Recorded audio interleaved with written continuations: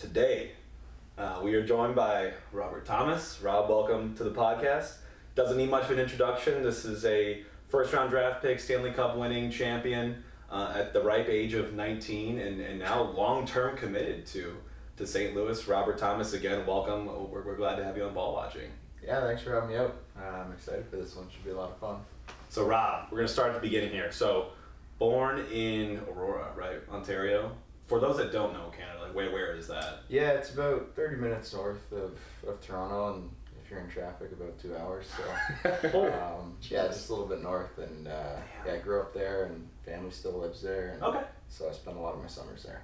That's cool. So do you still spend a lot of your summers there? Yeah. Every Nice. summer I go back with the family, and we got a little bit of a cottage now, so Cool. that's kind of where I spend the whole summer. Cool. I was actually we scratched it, but I wanted to ask you. I heard after the Blues won, did they put a sign for you up in Aurora? Yeah. So does this say like home? The home of the Stanley Cup Champion. Yeah. That's pretty Thomas. cool. Yeah, I know. Well, it was really cool until Goudreau's from Aurora as well. And No way! so I didn't know we that. went back to back after that. What are the chances? So they put in Kinda like, took out my thunder. yeah, so they're gonna put a sign below you. No, now it's my name and his name. Okay. Okay. So put your names first. But you were there first, yeah. Yeah, but he's got a ×2, so I think Does Aurora just That's turn out tough. talent like that? Is that a big hockey hotbed? Aurora Newmarket.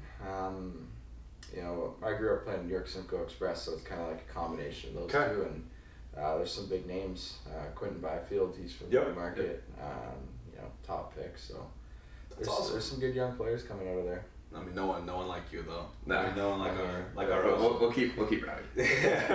We did. We were doing a little research. We did see. Did your dad or grandpa build a rink next to your guys' house? And That's where what you tell us kind of, about yeah. that. That's You a like good is that where story. you kind of grew up playing? That's how I learned how to play. So in our backyard, it got bigger every year. It started out just small and just be kind of for the neighbors. Yeah. And then so I had, two neighbors were a couple years older than me, Yeah. and so we built it for them when they were younger, and just kind of took off. He just threw me out there and kind of said, go play with the older kids Do and something survive. And so I started skating when I was like probably just before 3. Oh my years old, gosh. and- Jesus Christ! I don't even know if we could walk when I was on 3. skates. Yeah, so pretty much that's how I started, and every year the rink got a little bit bigger, and then we did a huge renovation to flatten the entire backyard. So, Oh my God, we're doing the big leagues here. bigger. That's awesome. yeah, that's how I grew up, and it became a spot for me, all my friends, and we'd go out there after school and just play Oh, that's a blast. play till you couldn't anymore. So That's a blast. it was a good way to grow up. That is cool. Absolutely. When did you okay? So we're growing up on doing a lot of skating, we're playing hockey with all the neighborhood kids, and I know you were playing organized hockey too. But when did you finally commit to playing like hockey, like full time? Yeah, that probably wasn't until I was 16. Wow. I liked that feels rare. That feels like that's later. But maybe I'm wrong. The man literally won a Stanley Cup 3 years after Yeah, I mean, committing to that's- hockey. Yeah, I wouldn't say committing. I would say like when it was my only sport. Yeah. What other sports were you playing? I tried to play as many sports as I could. I grew up playing lacrosse, Okay. soccer, baseball. Those were my 3 in the summer, and then through high school I played volleyball and rugby and all that kind of Jesus. stuff. So there's not a sport that you didn't play. Yeah, it's just fun. I had a bunch of friends who would play all these different sports, and so I just kind of tried to hop in and just enjoy it. What were you That's like awesome. the second best good at? Obviously, you committed to hockey. The only sport. But what was second? Besides golf now. Yeah, golf definitely now, but I'd say baseball. Baseball. Yeah, Okay. I was used to be pretty good. My dad said I always was better at baseball. No way. Oh, That's interesting. pretty crazy. What'd you play? Shortstop. Shortstop? Yeah. All right. So I'm getting the feel it's the hand-eye sports, right? lacrosse, baseball. Obviously Golf. hockey, golf. I know you said soccer, volleyball. Yeah. So you're kind of a man of all. Yeah, trades. I was definitely the worst at soccer. Well, welcome to the podcast. I appreciate it. Yeah, I was not good at soccer, but I tried my best. There you go. All we need is some effort. So we parlay that. So we commit to hockey full time, like only hockey, at 16. Obviously, we know what happens at 19. Fill us in on like the couple years in between there. What was that like? I know you're in the OHL for some time. Yeah. So you get drafted at 15, and then it's kind of like a big decision. You can go to college or play in the OHL, and it's a hard decision. My parents always grew up. You go to college, you get your degree, and then you start working, and that's the way they wanted it for me. And just kind of I got drafted to London, which is the best organization in all of CHL, and they developed so many great players, and it's kind of just got to a point where they were both pushing me go to college. There's a couple colleges I was talking to, and I kind of just looked at them and said, what, why not? You might as well take a chance and take a run at this, and it kind of turned out all right. No looking back. Turned out I'd say it turned out okay so far. Yeah. Just okay, right? Yeah. And in that time, I know. Did you know Matthew Tkachuk before all of that, or is it just when did you meet him on your OHL team? Yeah, that was my first year was his first and last, but no, I didn't know him at all beforehand, and he ended up, his billet family was like a couple streets over from mine, so. Well, that's what I know. I was kind of you knew where I was going with this one and leading it into it. Like, how was that living with them? What was that back in 2018 or so? And living with the Chucks, how was that? I mean, it was awesome. There's no better person to learn from in terms of, obviously playing just his hockey sense, but also how he treats people. And I don't think I've come across a person so, like, even though he's obviously retired for a little while now, but I don't think I've come across a person that's so highly talked of from all the staff and people. And so, just a good person to, not just for the hockey aspect, but just for how he treats people. And it's St. Louis, you already know the fans and everything, but on an insider knowledge base of that, what do you think is the best advice he's given you or still gives you? I'm assuming he still texts you before games and everything. I've read a couple things and saw an interview with you. They said kind of you're like literally one of the sons now. Does he still text you before games, and like what advice does he give you? Yeah, anytime you're struggling in a season, it happens every year. So there's always a time where you're not going to be playing the best. So he'll always watch the game and send me a text with just a couple notes on what he sees. And I thought any piece of advice, I'm usually going to him for. Yeah, absolutely. Like, trainers tips, all that good stuff. Like, I'm just like, what do I do here? So he's still someone that's helped me so much. And his line to me the other day was, "I've done so much for you. There's not even a number you could do to repay me." So you're in the hole for life. I know, but those are good relationships. Not about absolutely. He wants to. He wants to see the best for you. Absolutely. Yeah. So that's cool. That's cool. So okay, now we're going sequentially here. So we know you've been drafted now. Mm-hmm. Were you going into that draft? That was 2017. Yeah, it would have been draft. I don't even know.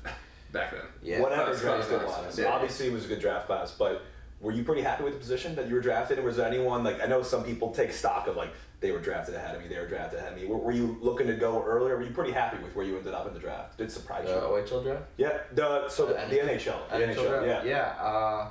I think the biggest thing you kind of look for is, the team. Mm-hmm. I think, obviously, you want to go as high as you can. Yeah. You can make a little bit more money up sure. there. And, but, yeah, I think... I didn't know anything about St. Louis, like not one thing when I got drafted there. Yeah. And, but all I knew was the Tkachuks, and Matthew had been lived with me the summer before, and all he talked about was how amazing it was. That's cool. And all that stuff. So that's literally what I had to go off of. And but yeah, no, I was just so happy. I knew St. Louis really wanted me, and I think the coolest thing was. I told my mom this after I got drafted. A lot of people have the Velcro strap-ons they just throw the name on. But I looked at my jersey and it was like heat sealed. No way. So I knew they really liked me. Yeah. And so that was really cool.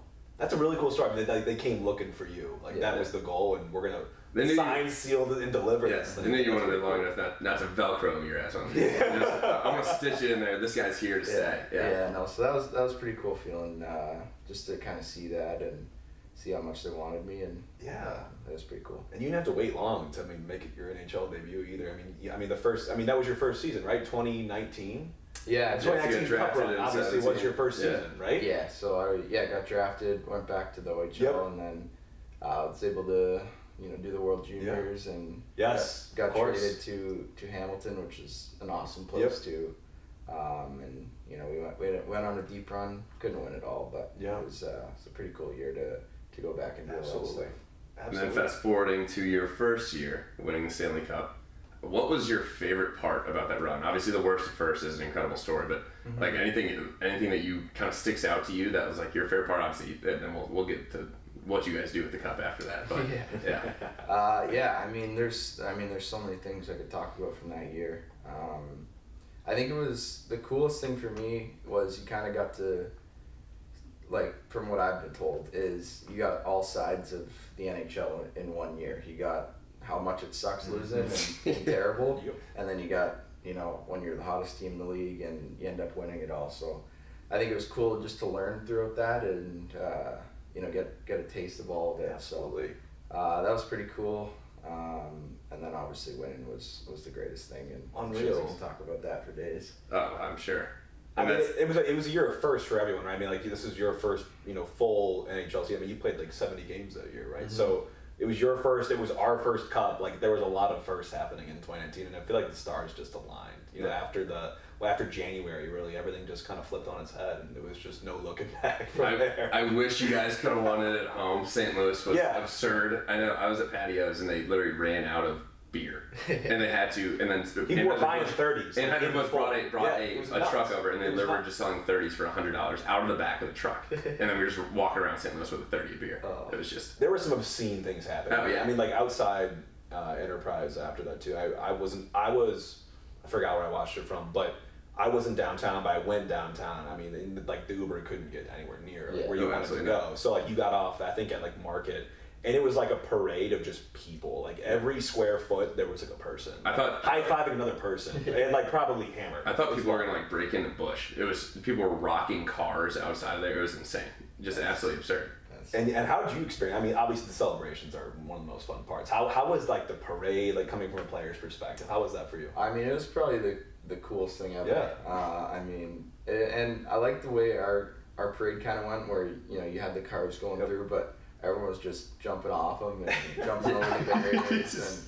And I like that you could do anything, and it was pretty awesome. I mean, just the amount of people and how everyone was just having a great time, and I mean, you couldn't go anywhere without the whole place blowing up. So. But you had to be sober. Yeah, right. You're 19-year-old. You had to be dead sober, right? Yeah. Different lens. Absolutely. Yeah, some for water sure. And a lot of water boxes. Yes, juice boxes. You gotta partake, but yeah, you have your fun. And the parade was like what, a week or two after. But what was the first like 24 to 48 hours like with the cup and the boys? Yeah, I mean. It was kind of nice. We got a nice flight home where you can just kind of like drink juice boxes hang out. But no, it was a ton of fun, and we pretty much right after we were in the room for an hour or two, and then jumped right on the plane back to St. Louis. Oh my God! When we got back here, there was a huge, a bunch of sponsors and stuff. We had a big party at the rink, and then after that, I tried to get a little bit of sleep, but I was actually woken up by Big Walt. He picked me up and carried me out of my room at 7 a.m. when I got home at 6:30, and brought me right back to OB's. I was about to say, I knew that was the next day for sure. I was there for a solid 24 hours. Oh my God! That's absurd. So we had a buddy that Benny actually, I guess Benny got drunk and went back to Clayton, and my buddy was having a happy hour out at Barcelona wearing Blues jerseys, obviously the day after. Yeah. And Benny taps him on the shoulder, he goes, "Hey, go Blues." And he's like, "What the fuck?" He's like, he looks up, he's like, "That's Jordan Bennington." And he like went back and then he was looking for a new breakfast, but he's like, "Oh, you can just get in our Uber, we'll bring you there." And then he was gonna get out, and he's like, "You guys want to come up?" And they played darts with Jordan that day. And then Jordan's like, "All right, I gotta take a nap." Yeah. He had to get out. But the crash must have been insane. I mean, you guys were just on one for days. Yeah, no, it was probably a good week and a half trying to stay up and go. Oh my God. After that, it wasn't too pretty. And then you get the sun. I guess most of your summer was burnt playing in the playoffs, but like after that, you get a little bit of a break, I guess. How did your day go with the cup when you finally got to get it? That was probably the coolest thing I've done. Just because obviously growing up north of Toronto, there's hockey's everywhere, and everyone loves the Leafs and blah blah blah.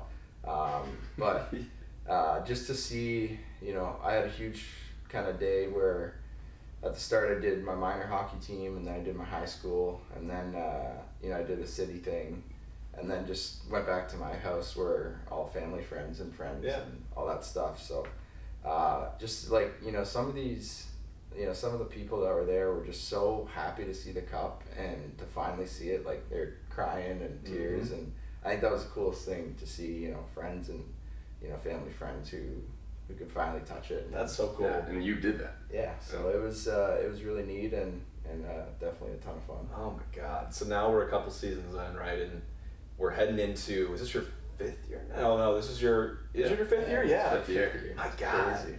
Oh my God. It's so flying. I feel like it is. It's also making me sad that it's been 5 years. Not nothing to you, but you got a lot of time to left. But 5 years in, obviously, congrats on the extension. Like, so pumped to have you. I haven't met one person that's been like, like that extension, I don't know. I was a little bit shaky. Everyone was like, we got to get him tied down. This is obviously huge. Obviously huge for you. This is going to be your home for the next, you know, long-term deal. Yeah. So how excited are you about St. Louis and to be here long-term?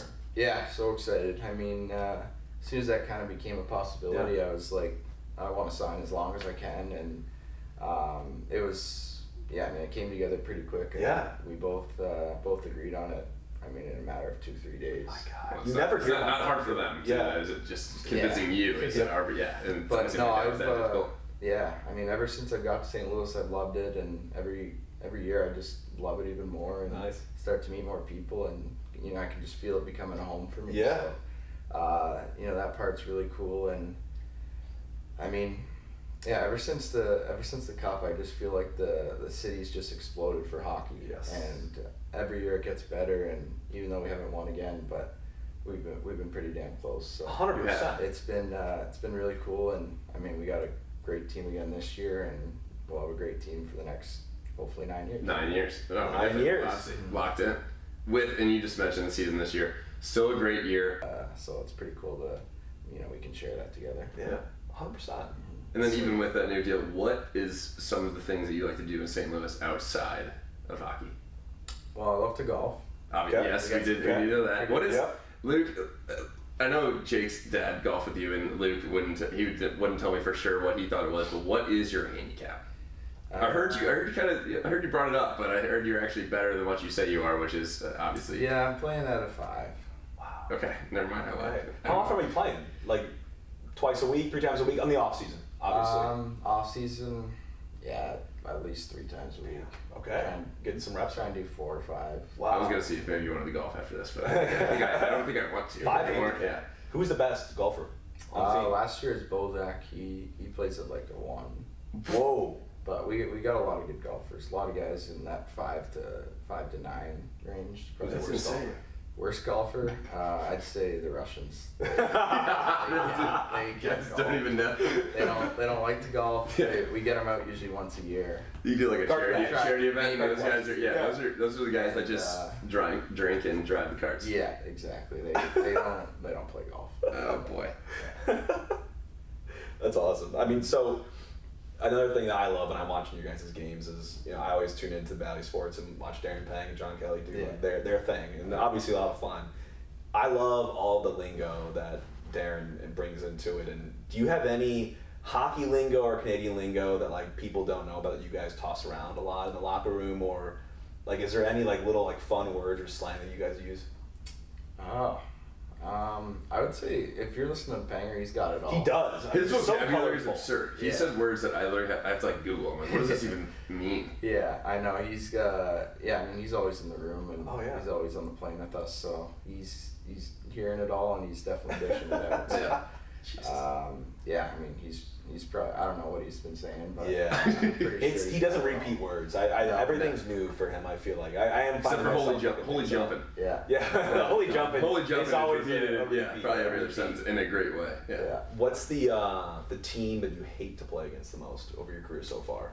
Hate to play against? Yeah. Or I guess love to play against, but you don't like them. But I'd say Dallas. Dallas? Really? They're a tough team to play. They're hard, and they play pretty defensive. So, it's hard to get goals on them. Yeah, absolutely. I mean, I was in Dallas this weekend, and I was looking at that, and I was just remembering some of the Western Conference Finals games. Now it's just, that was a series. That was one of my favorite series I think I've ever seen. Like, it was such an hard battle for both teams, and just to come down like it did, and you to play a role in that was awesome. I'm sure that memory is. No, it's pretty cool, and that's, I mean, they're such a hard team to play against, but also, like, every game is so close and so energetic, and they're a big rival of ours. So at the same time, it's a fun team to play. Absolutely. Against. And then, is there anyone one-on-one you absolutely hate going against, or like you love playing against the guy so much that like then it just makes it more fun while you're on the ice? I mean, anytime you play against your friends, it's that's fun. So it's kind of cool. The older you get, the more friends you kind of get in the league that you play with when you're younger and in junior and all that stuff. So. I mean, anytime you play against those guys, it's a blast. Yeah, those guys and childhood friends and stuff like that. Absolutely. So it's those are the games you circle on the calendar. That's for sure. And I swear we're a podcast, focused on soccer. What's your purview or your kind of interest level in this MLS team coming to start play in March of next year? Is that something that you're wanting to go to a couple games? Or I know you played soccer a little bit, obviously some limited and wasn't your best sport, but are you looking forward to having their team to go sport? Absolutely. I mean, St. Louis is such a big sports city, and not many people know that, except if you live here. So I'm super excited. I mean, I saw a video of the stadium. One of my buddies, AJ, was actually just in there Friday, I think. Really? And sent me a video, and it looks amazing. It looks incredible. Unreal. So sweet. I think it's literally going to be the most like state-of-the-art stadium, and obviously Worldwide's helping put all that together. And like had some rumors of like even when you buy merch that you can just walk out and it'll be like official recognition, kind of like Amazon when you go to the store type thing. Like, cool. Everything is going to be so set up, and just we already talked about it. That every seat is 120 feet at most from the pitch, which is just the most on top and just exciting atmosphere. I think it's gonna be incredible. They have a good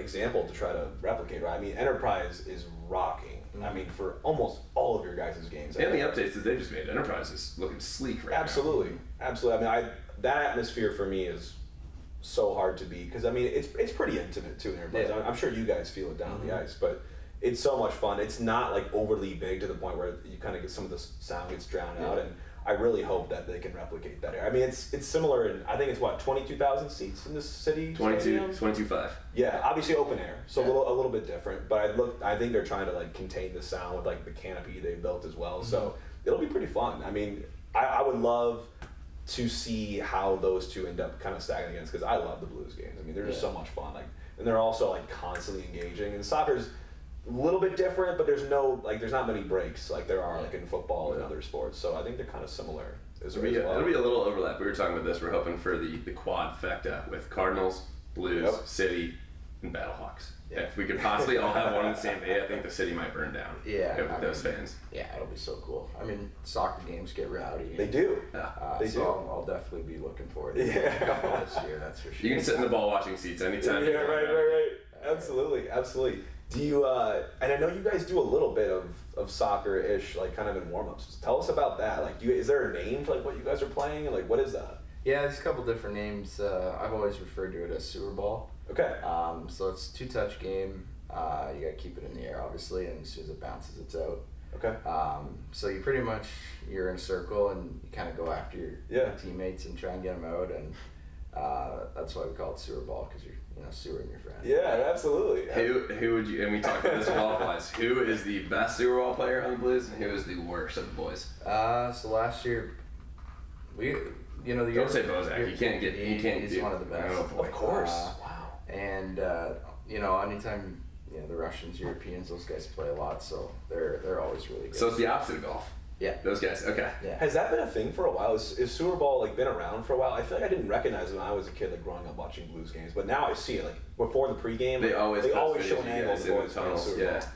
Yeah. No, I've ever since junior hockey. Really? Always play it before. Why do you think that is? I think it's just like, you get there 2.5 hours before the game, and it's a nice way to kill 45 minutes, and it's also like a good warm up. Like you usually get a pretty good sweat going, and loosens you up. So I think it's just a combination of both of those things. How intense can it get? I know you said you were trying to like sue your friends, get them out. Like, are guys getting pissed in the warm-ups? Big time. There's always a big argument, and rules guy. Yeah, from game one to the end, it's way more intense at the end because guys get rivalries going. Oh yeah. No way. Yeah. So we're keeping tabs. Like there's really there's the same guys are going after the same guys all the time. Oh yeah. Like you got me out last game. Now I'm gonna go for you. And like then it just starts like pounding their chest. After 82 games, it's like the ball's flying at you. Do you guys keep like a whiteboard or anything, or is it all just in your head, just rivalry? And you know your guys you're going after. It's honor system. Yeah. Who was the best Super Bowl player you've ever played with? OHL, NHL, all of that. I'd have to say Steiner is really good. Really? Yeah. Okay. They're just so smooth with the ball. Yeah. Like it just like feels like it's glued to their foot. Does that, you think, like the better you are at sewer ball, does that translate at all to like your skating ability? Like, you know, because if you can coordinate well with your feet, does that translate at all, or it's just fun way to get warmed up? Yeah, I don't know. If Okay. really, I got. We'll have to do some analysis on that, some research. Yeah.